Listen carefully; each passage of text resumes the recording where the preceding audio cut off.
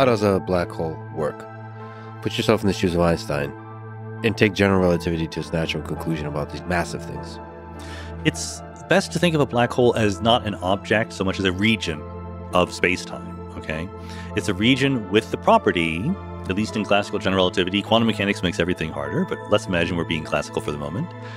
It's a region of space-time with the property that if you enter, you can't leave. Literally, the equivalent of escaping a black hole would be moving faster than the speed of light. They're both precisely equally difficult.